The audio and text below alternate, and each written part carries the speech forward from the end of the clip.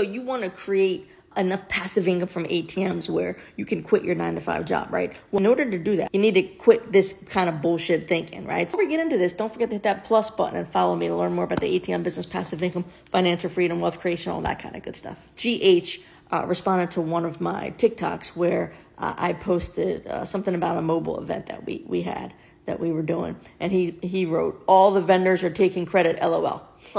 He thinks that's funny, right? But I know what's really funny is that that's not accurate.